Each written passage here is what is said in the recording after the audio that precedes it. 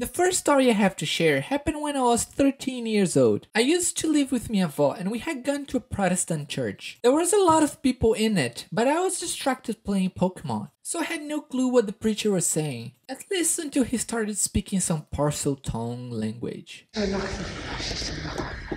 Actually, it was more like this. So I paused my Game Boy to try to listen to what he was saying. Yeah, nope. Then my other self showed up to talk about it. What?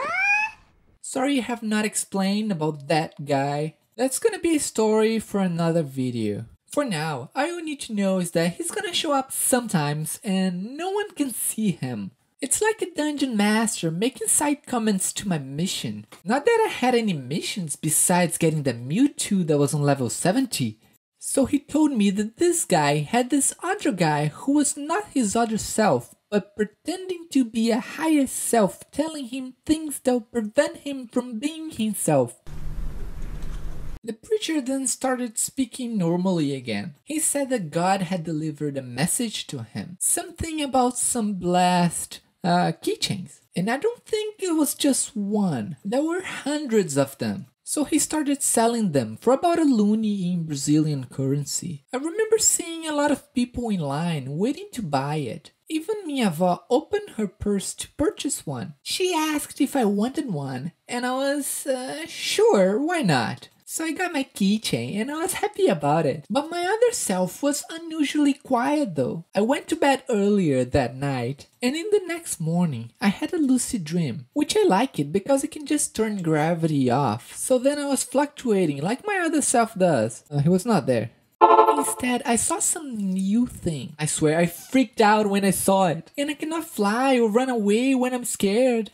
I woke up immediately. It was still early, before time to go to school. I wanted to ask my other self what on earth was that thing. But every single time I have questions, he never shows up. Maybe he's question phobic, and that's why I don't ask questions anymore. That creature from my dreams kept showing up many times when I was asleep, and I wasn't very happy about it. So I had to get some help. The first advice I got was to pray. So one night, when this creature came, I told him to go away because I was protected in the name of Jesus Christ.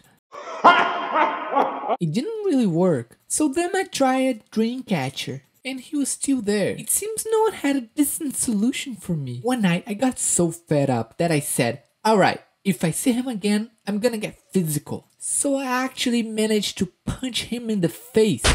That was a bad idea. He was like, do you think you can defeat me? And then all my consciousness just disappeared. It was gone. I was running towards dark halls all night long, trying to hide myself from it. When I woke up, I kinda cry a little bit. And when I get emotional, OS shows up with questions. Yeah, he can do questions. So he asked, have you considered that you may be possessing an artifact that has energies that this creature can use to teleport to you? And I was like, what? No. And he was like, something that you chose to bring home? No. I still saw the horrifying creature sometimes, but as everything changes, I eventually stopped dreaming about it. There was no conflict, no epic battle that cast him away, no critical roles, no demonic possessions, which by the way, I do have a story to share about it. Not a video. The thing is, this creature has just disappeared. Maybe it was OS trolling me all along, but I was actually very relieved I was dreaming normally again and turning gravity off. My keychain also disappeared, by the way. I must have lost it somewhere.